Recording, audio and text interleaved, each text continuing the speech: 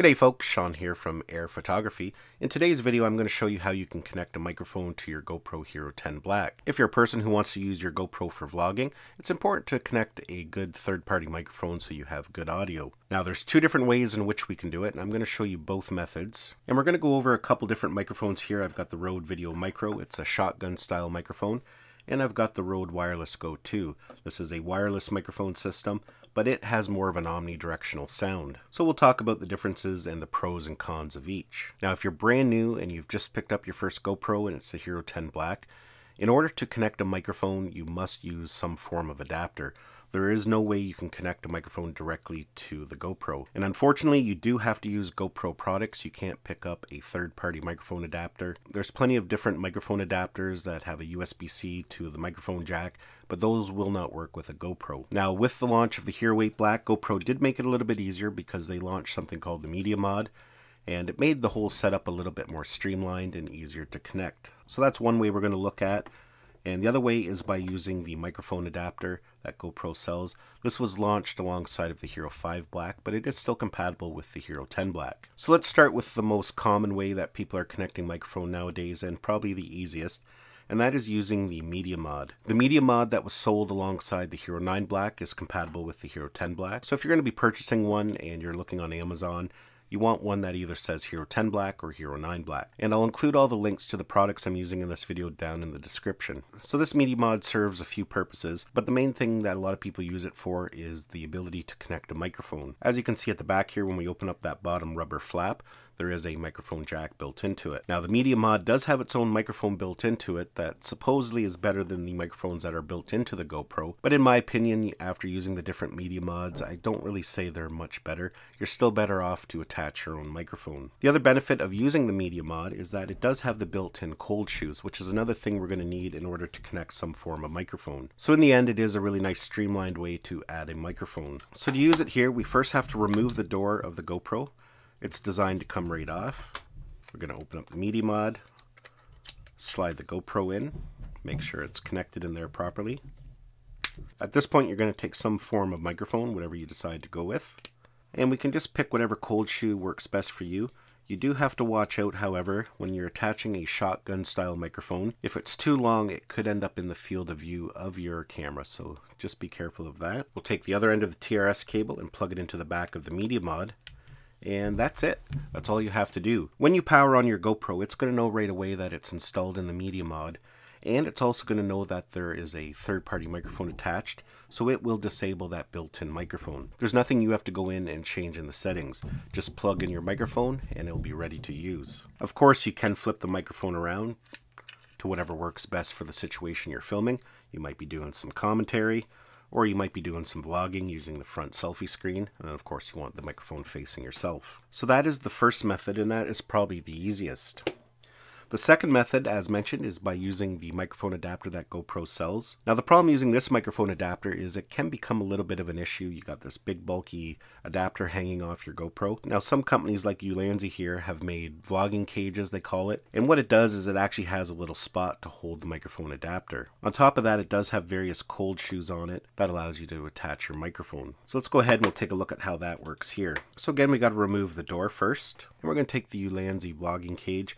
Now they actually sell a couple different models of this, and there's other companies that sell them as well. But it is a good idea if you are going to be purchasing or you're going this route to make sure you get one that does have a microphone adapter holder. Otherwise it's going to be dangling around your GoPro and be quite distracting. So to use this one, the first thing we're going to do is pull that back door off, and then we have to pull the side door off. This has its own specialized side door. You can see there's a cutout, and that allows the microphone adapter to be connected but still have a side door on. We're going to take the GoPro and just slide it in there. We'll then take that back door. That'll secure the GoPro inside. We'll take the side door. We're just going to slide it in, and that's going to lock the GoPro in, keep the battery and everything secure inside. As you can see there, as mentioned, we have that cutout for the microphone adapter, and that's just going to plug in there like that. We'll just fold the GoPro microphone adapter around and just slide it into that bottom opening. And again, we'll pick whatever cold shoe works best for us. We do have one at the side here, and we do have one at the top. Now the nice thing about this vlogging cage is that they give you this kind of extender. This actually comes right off if you're not going to use it. You can see it's just another cold shoe underneath there. But what this does it raises the microphone up. So when you lock it in there, you can see it is quite a bit higher. So that will prevent it from becoming within the field of view, especially if you're filming at a wide field of view. You don't have to worry about the microphone being in the top of your shot. Once you have the microphone attached, again, we're just going to connect it to the microphone adapter. And again, when you turn on your GoPro, it's going to know that there's a microphone attached, even though we don't have a media mod connected to it. It's going to know because the microphone adapter is basically going to tell it that there's a microphone attached. So it will disable the onboard microphones and just use the microphone that you have attached. There are some settings you can change depending on what kind of microphone you have attached. I'll just show you that here quickly. If we go to our settings by swiping down, we'll slide over. We'll go to preferences and we're going to scroll down to where it says mods. And you can see there it says media mod at the bottom.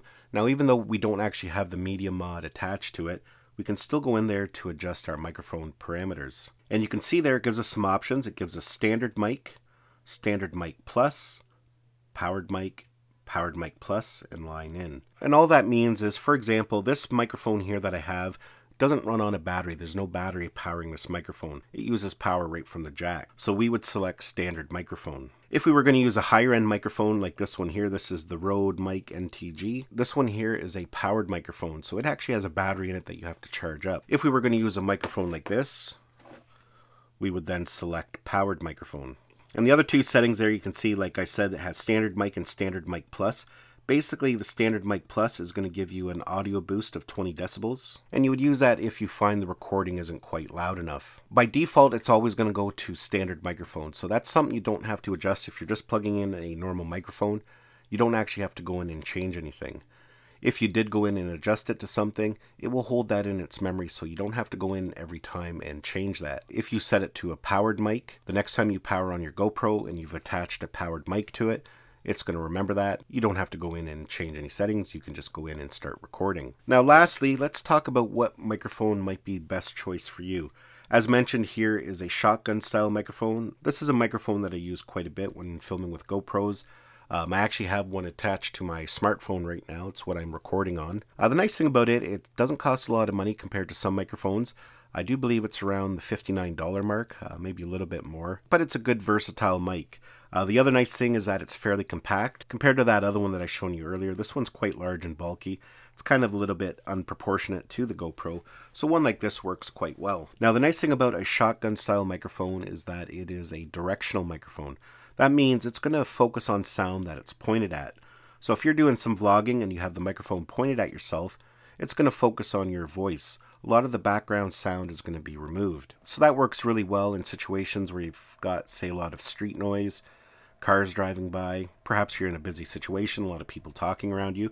This is going to focus on what it's pointed at. So in those situations, it works really well. In other situations, not quite so much. Like, for example, if you're trying to get some ambient noise, you want to pick up everything around you, you would want something like a omnidirectional microphone. And the Rode Wireless Go 2 is a good omnidirectional microphone, plus you have the bonus of it being wireless. For the most part, these are the microphones that I use when filming with a GoPro. There's basically two components. There's the receiver, this is what we connect to the GoPro, and this is the transmitter. This is actually the microphone. So to use the Rode Wireless Go, we're just going to connect it. I usually use the side cold shoe there. We'll take the TRS cable that comes with it. And just like when we connected the shotgun microphone, we'll just plug it into the microphone jack there. And that's basically it. And as mentioned, the transmitter becomes the microphone. You can see we have a microphone built into the top there. And if you're filming outdoors on a windy day, you can actually connect a little dead cat to it as well. All you do is power everything on and it just works. Well folks, that's basically it for my video. 2 different ways in which you can connect a microphone to your GoPro Hero 10 Black. Hopefully you enjoyed this video and got some value out of it. Give it a thumbs up if you did. It's always greatly appreciated. Don't forget to subscribe to my channel so you don't miss any of our upcoming videos. And we'll see you in the next one.